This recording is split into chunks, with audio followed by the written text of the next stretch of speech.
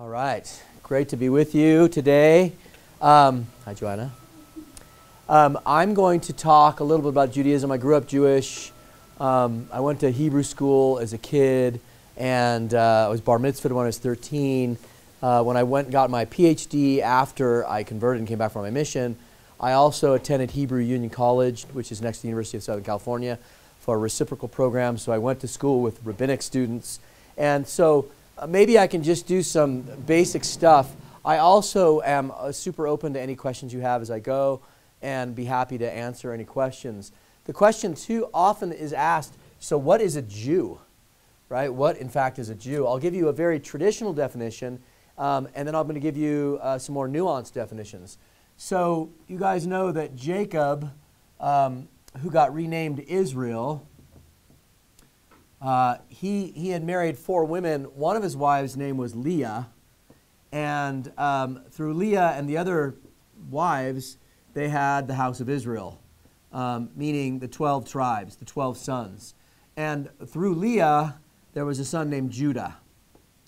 And so the traditional definition of a Jew is anyone who's a descendant of Judah. Does that make sense? That's Judah, Jew, that's where that comes from. So that's one definition. Another definition is if you have, this is my, that's the Mediterranean Sea, that's the Sea of Galilee, that's the Dead Sea, there's Jerusalem. When Solomon was king, after Solomon was king, this nation divided into 2. And the southern was called Judah, and the northern was called Israel. And so, in another sense, anybody who lived in the southern kingdom was called a Jew. In fact, so when you read the Book of Mormon, Nephi refers to himself as a Jew, not because he's a descendant of Judah, but because he lives in Judah.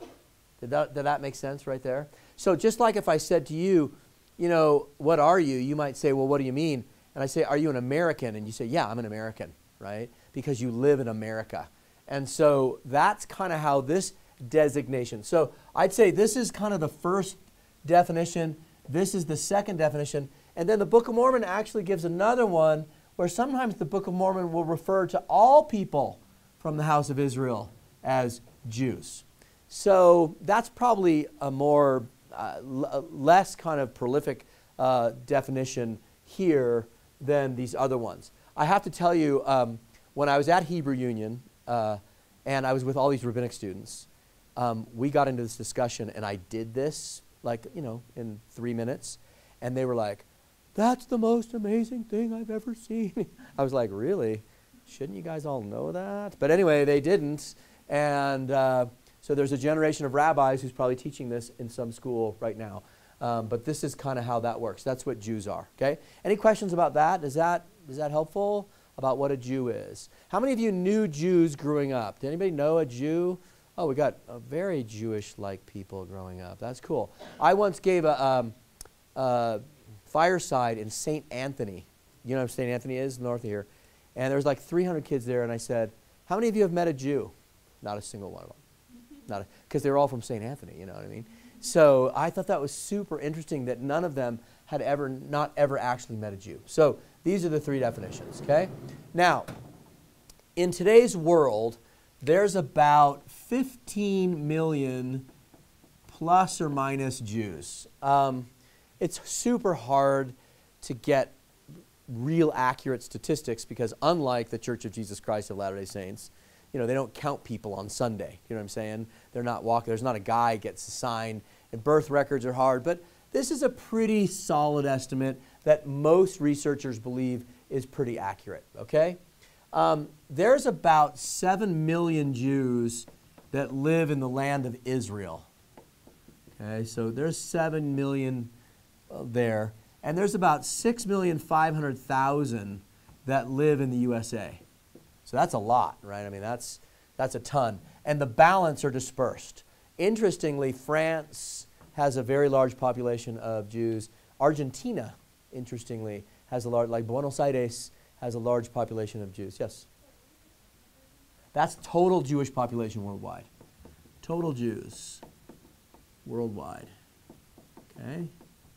And so it's super interesting, okay? So now, when you say someone's a Jew, it's super interesting because, okay, here's what happens. You have, I'm going to give you 4 categories, okay? So you have Orthodox, you have Conservative, you have Reform, and then I'm going to have another one called Traditional or Tradition. Okay, so let me, and this is probably the most important part of what I'm going to do to help you understand Judaism. So, Orthodox Jews, sometimes when you guys think of Jews, you know, the long black coat, right? And they have the hats, and they have their, the payas, which is their sideburns they let grow. They've got beards. The Orthodox Jews are like devout, commandment-keeping. They consider the Torah to be the literal word of God, that Moses literally, like we would believe, that God wrote the 10 Commandments with his finger, and they want to keep every single commandment, right? So they're going to keep their kosher, they're going to try to keep all the laws, right? That's Orthodox, right? Now, the conservative Jews were a response, so I'll talk about Reform first. Reform Jews came around the 19th century, okay, as a response to kind of what they thought was some awkwardness and backwardness about Orthodox Jews. And they wanted to assimilate more in kind of European society. They wanted to be more able to do things like in terms of universities and also in terms of professions. They wanted bankers and deal with people that weren't Jewish. So the Reform movement comes along and basically says, we're going to reject some of this ultra-orthodoxy, and we're going to assimilate into a modern world. By the way, we're not going to only speak Hebrew. We're going to speak whatever our native language happens to be. It started in Germany, so speaking German. And we're going to reject a lot of this kind of very traditional idea. In other words, we're going to reject the idea of it being absolute, that we have to do all these things, and that they're kind of archaic and don't have much to do with our current time. So that's Reform Judaism. And then Conservative Judaism, kind of, as it is in the middle, kind of thought Reform Judaism had gone too far. You know, that they rejected the kind of the nature of the Torah. They rejected, even in some circumstances, the belief in God and the idea of a Jewish people. And they also thought that orthodoxy was too archaic. I'm going to talk a little bit about the Talmud and the Mishnah in a second, but they thought that was a little too far the other way. So the conservative movement they're quite devout. They keep kosher. Do you guys know what kosher means? Kosher are the laws in Leviticus on what you can and what you can't eat, right? So most famously, Jews can't eat what? Pork. That's the most famous, right? I mean, there's other things. And it would be like, for Latter-day Saints, it would be like the word of wisdom, right? So they had their word of wisdom, and that's keeping a kosher house. And then you have Orthodox Jews who are so scrupulous about the kosher laws. For example, there's a kosher law that says you can't really have meat and dairy together. So if you go to Israel and you go to McDonald's, they have McDonald's in Israel, you can't get a cheeseburger, honestly. You'd have to bring your own cheese because they won't do it because you can't have dairy and meat together. But my point, though, is I had relatives who actually would have separate plates, separate refrigerators, and wealthy relatives had separate kitchens so that milk and any dairy product could never mix with any kind of meat product, okay? So that's over here. The Reforms start to get rid of that. Even some Reform are even saying we're not going to circumcise our children anymore. So you guys know that the boys at 8 days are circumcised. There was even, now they've changed that. They still circumcise, but there was a movement not to do that. The traditional or tradition Jews are Jews who say they're Jews because they were born Jewish, but really have very little.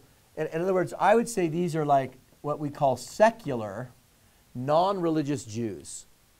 Do we have an analog for that in Mormonism? I don't know if we do.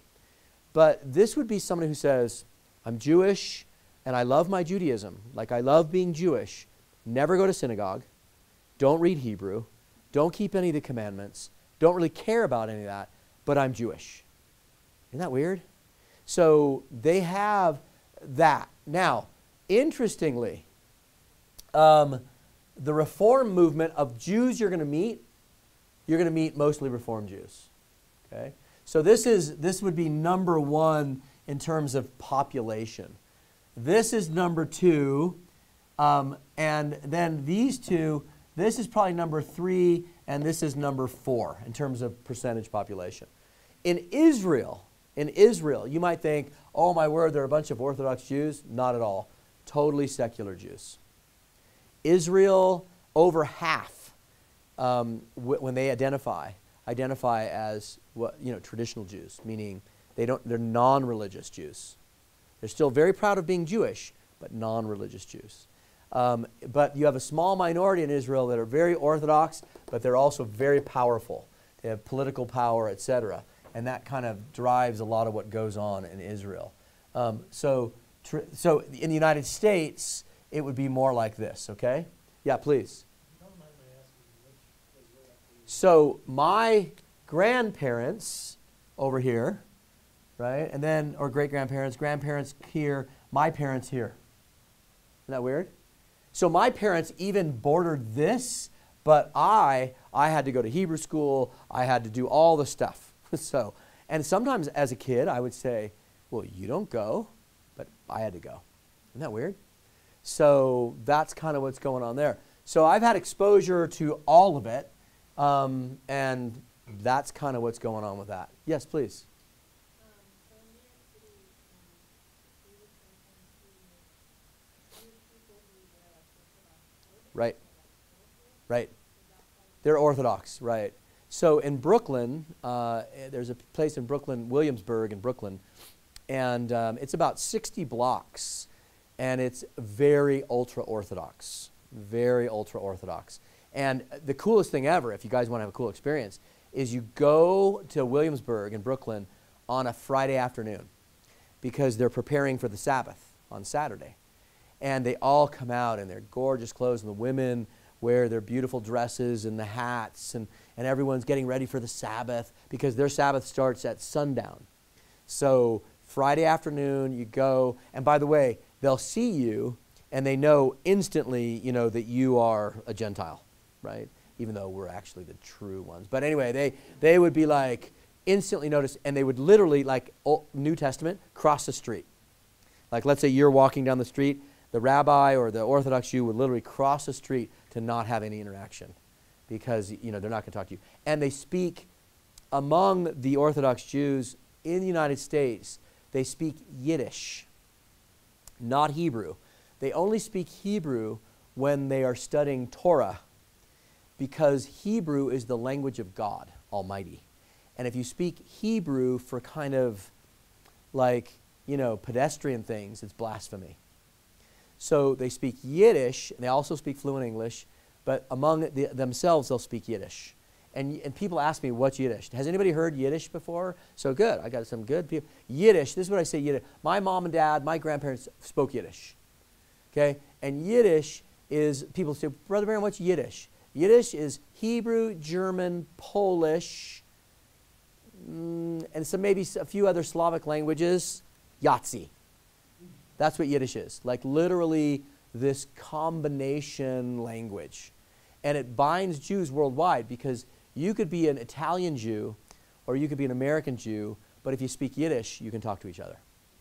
And so in fact, we were in Italy when I was a little kid, and my dad saw this guy and he said some Yiddish stuff, just threw it out there, and the guy immediately responded, and then they became fast friends. It'd be like if we were in some foreign country and you were like, I am a child of God, and hoping that somebody would be like, I'm a Mormon. So threw the Yiddish out, and that's kind of what they speak.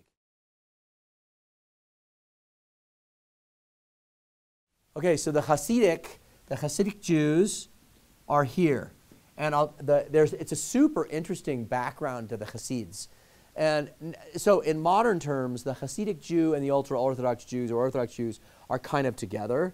A Hasidic Jew was, in the 1700s, there was a man named Baal Shem Tov, which means kind of master of the good name. He was a rabbi.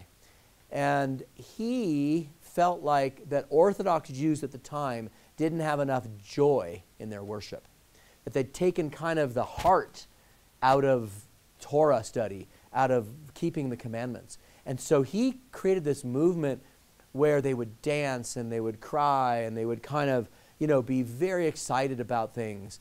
And the Orthodox kind of competed against it, but eventually the Hasidic movement kind of overturned it all, and that's really the Orthodox Jew today. But it's kind of an interesting history of how that all came about. And, this idea of joy, that there's a passage in Isaiah chapter 6 that the glory of the earth is full of the glory of God. And so he was like, if the earth is full of the glory of God, that means we should have joy in all the things we do. And I thought that was super cool. So anyways, that's where Hasids come from. So most Orthodox Jews consider themselves Hasidic Jews. Now there's some that don't, but most do. Awesome. Okay, now let me just tell you a little bit about the view of Scripture. So the Torah, they generally will refer to as only the 5 books of Moses: Genesis, Exodus, Leviticus, Numbers, Deuteronomy. They divide what we call the Old Testament into 3 divisions, and they call it the Tanakh. So there's the Torah, and then they have the Nevi'im. Nevi'im are the prophets, and they have the major prophets and the minor prophets. So Isaiah, Ezekiel, Daniel, and Jeremiah are the major prophets, and then the 12 minor prophets, right, starting with Hosea down to Malachi. Then, so that would be the Tanakh. The Torah has the highest priority. So Genesis through Deuteronomy, because that's Moses. Moses has the highest priority of all prophets. And so you've got Moses, and you've got that. Then you've got the prophets, major and minor. I told you. Then the Ketuvim are the writings. That's Psalms, right? 1st and 2nd Chronicles, Job, Esther, Ruth. All that stuff are kind of the writings or the historical portion. Okay, some of the poetic stuff. Now, what happened was they believe this. They believe when God gave the written law, he also gave an oral tradition to Moses to help interpret the law. And that oral tradition was never written down. And then in about 200 AD, Jews started to get concerned that the diaspora, the scattering, that they were going to forget it. So they actually wrote it down into 63 tractates. It's called the Mishnah. And you can go online, and I think there's a free Mishnah. I think there's an online Mishnah.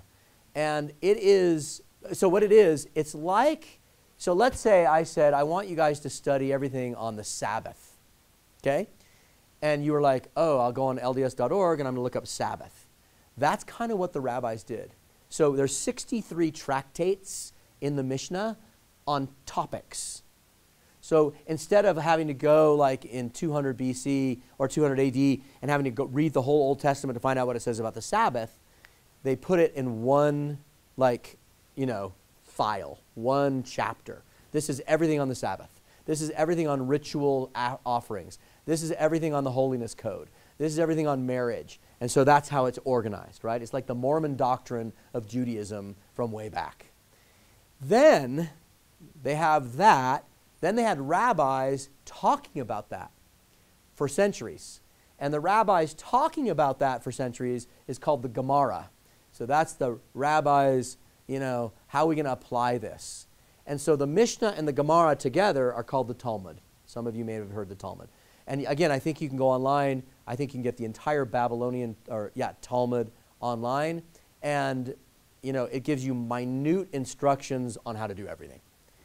So Jews, if a Jew came to, Brother Schmidt's Old Testament class, they might be super intrigued that he used the Old Testament. But then they'd say, well, what about rabbinic commentary? What about what the rabbi said about that? And you might say, I don't really care what the uninspired rabbi had to say about that, but here's what a prophet said. Do you know what I mean? So they look at it as kind of very together. In fact, sometimes they'll privilege the Talmud over the written word because they believe it's inspired as well. Okay? So I teach Hebrew here at BYU Idaho, and I had a young man who was a Jewish convert, recent Jewish convert, who spoke fluent Hebrew, and he was in my class, And he would always push me on, well, what about this rabbinic commentary? And what about this rabbinic commentary? And I was always like, I don't really care, what that rabbi said. I mean, it's interesting, don't get me wrong, but it doesn't have a lot of bearing on what I think of that particular verse. Does that make sense? Okay, so this is the breakdown of Jews. You now know how they feel about the written word and the oral law, and that's kind of where so when I was growing up, real briefly, I loved, by the way, my parents are awesome. They I spoke a devotional last week. They were at devotional. They're very Jewish. They loved it here, by the way. They love BYU Idaho. But anyway, I had lots of questions growing up. What happens when you die? Where do we come from? That any CTR 5 class could answer. They couldn't answer. Jews can't answer. I mean, as elaborate as the theology is, they don't have concrete answers to some of these things that I really wanted to know. So I was a seeker. Even when I was going to Hebrew school, I was asking the rabbis all these questions, And they were nice about it. They just, don't know.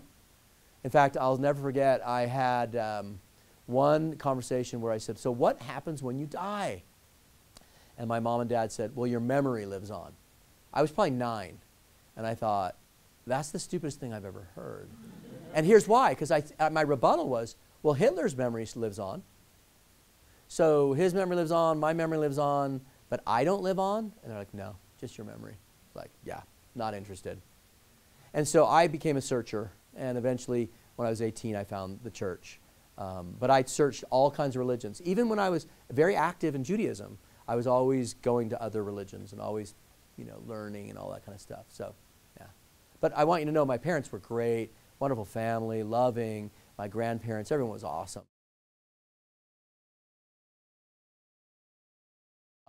Jews get some things really well.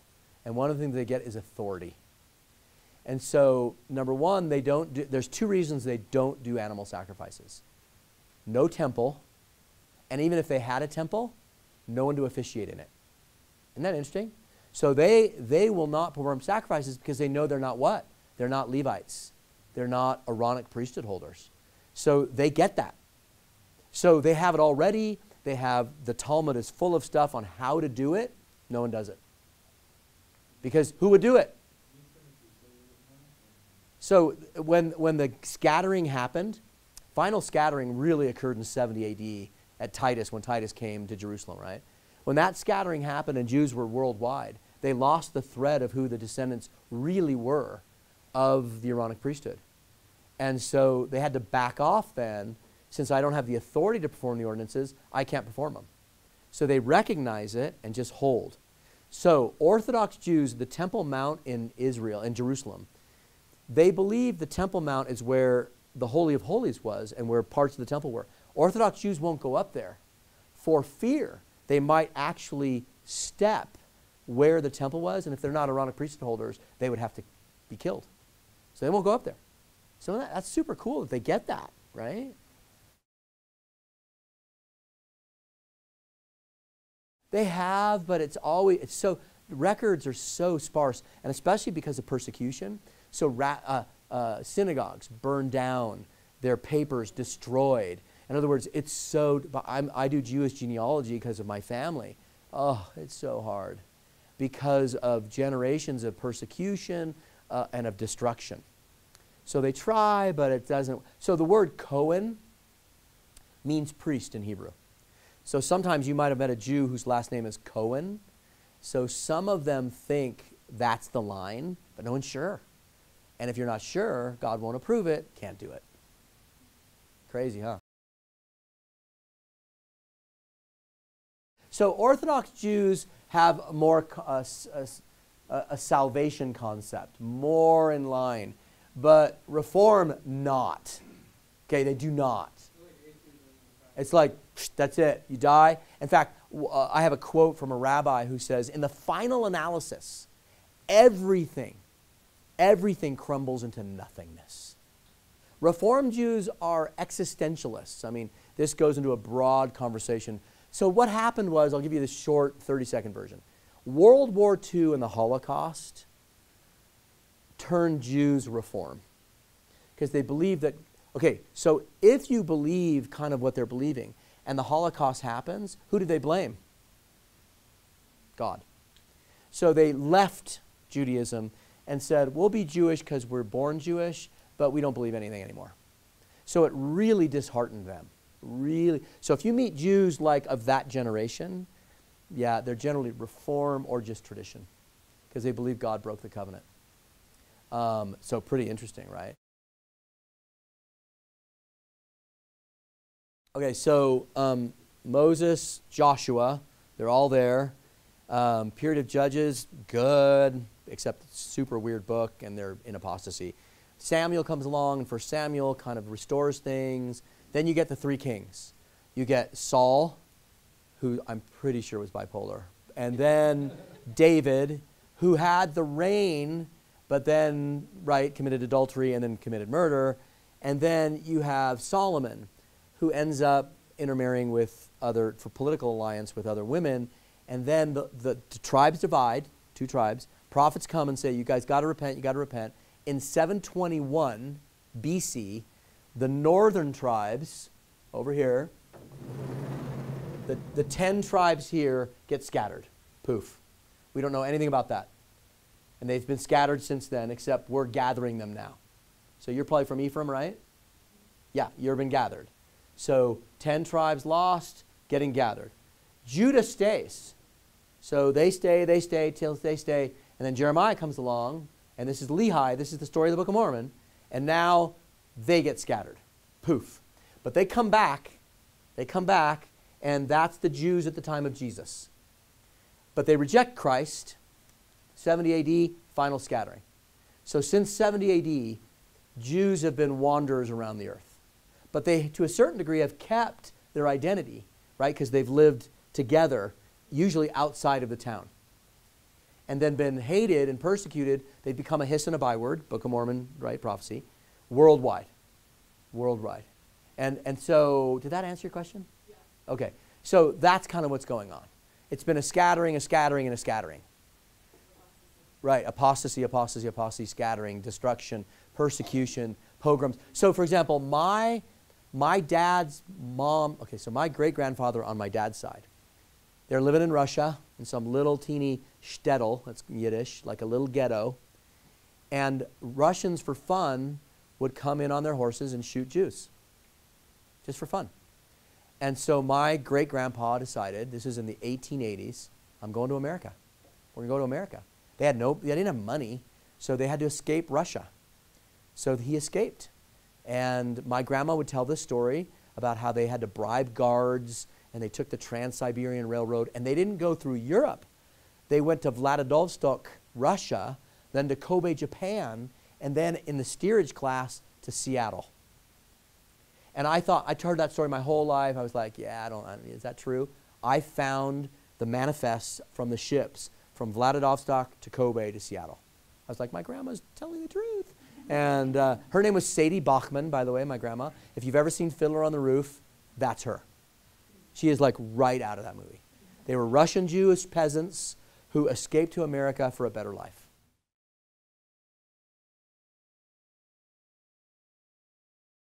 Okay, I'm going to tell you this. So if you would have asked me when I was 17 or 16, what do you think of Christ, or my parents, or my grandparents, they would have said, we don't. So I lived 18 years in my home growing up. There was not one single conversation about Jesus. Never once. So people are like, oh, Jews think Jesus is a prophet. No, they don't. They don't. It's just not in their psyche. It's not in a file folder. And so it's just not part of who it just doesn't come up. Right? It just doesn't come up.